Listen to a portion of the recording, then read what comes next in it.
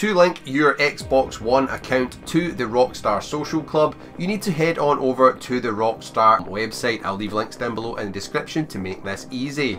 And once you're over there, log into the social club with your account and then head on over to this little profile button and click on it, and then you want to click on settings.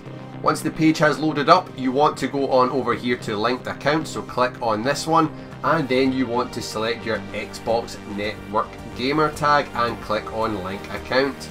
Then if you've already logged in to your Xbox account on the Microsoft website like I have, this message will pop up just asking you to approve access. If not, a window will pop up asking you to log in with your Xbox Live information. Once you do that, just click on yes.